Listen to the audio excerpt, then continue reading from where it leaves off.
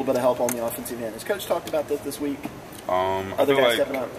Yeah, he has, but I feel like last week we did a lot of work on offense and stuff. We're trying to perfect our motion because a lot of teams are scouting us and knowing our plays, so we need to have something that we can counter that. So we've been practicing motion a lot last week. We got a little bit more in defense this week, but I feel like guys will step up and handle the scoring load and help catch it out.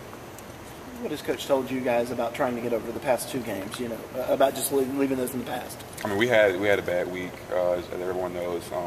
This week we've been focusing on getting back to what we usually do, and that's defense. We haven't been defending the ball well.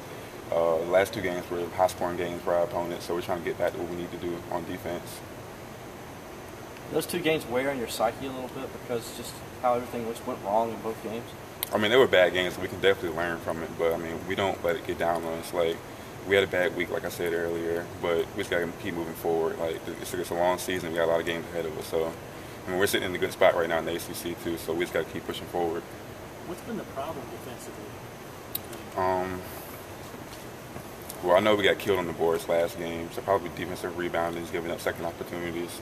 But, I mean, that's probably the biggest thing I can think of right now. Was that the most